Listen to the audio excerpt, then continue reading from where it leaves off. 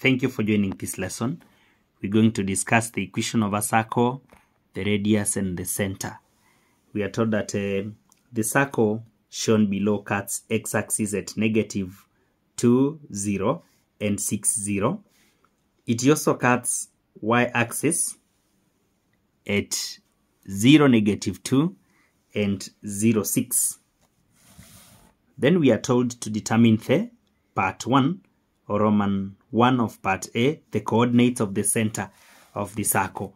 For us to know the center of this circle, then remember the center is a point somewhere there which is not known, but we have to identify it.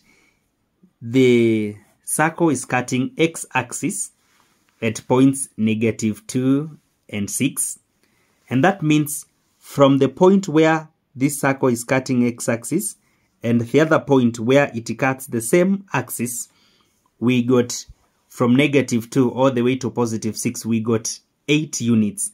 That means the center of the circle will have 4 units from either of the ends. Therefore, from -2, 4 units will take me to +2, a point here. Therefore, at +2, that will be the center of this axis. Therefore, the center of the circle will also be at the same point somewhere there. Then again, following the vertical axis from -2 to +6, we'll also have 4 units from any of the ends. So 4 units from 6 down here. It will also take us to +2. Therefore, the coordinate 2, 2 becomes the center. So the center of this circle is 2, 2. 2, 2. Then now the next is the radius of the circle in third form.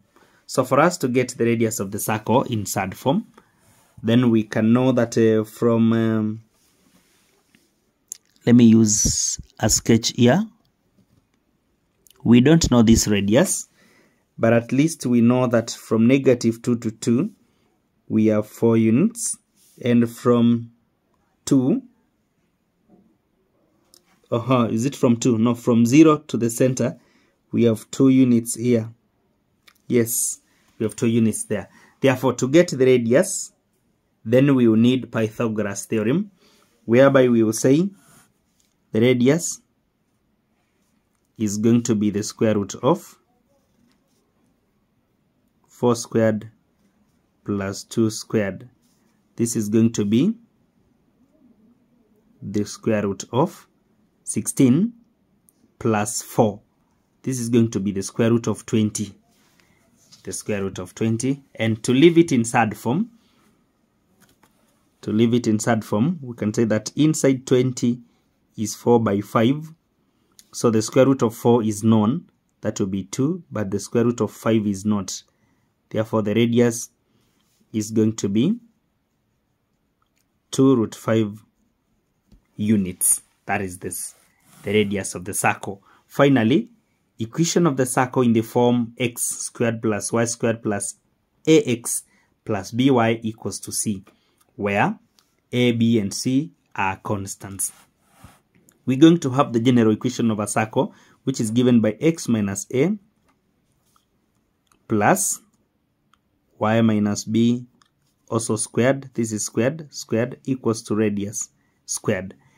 AB is the center of the circle, which is 2, 2. Therefore, x minus 2 squared plus y also minus 2 squared. This is equivalent to the square root of 5 also squared. When we expand all this, we're going to have x squared minus 4x plus 4 plus y squared minus 4y, positive 4. This is equivalent to 4 multiplied by 5, which is going to be 20. Therefore, now we can arrange the equation to the said format. We start with x squared, then plus y squared, then ax. So that is going to be negative 4x plus by, which is negative 4y, equals to, we group the constants. So this is 4 and 4, giving us 8. So we subtract 8 from this side, and this will give us 12 exactly. So that is going to be the equation of the circle in the desired format. Thank you for following. Subscribe and share.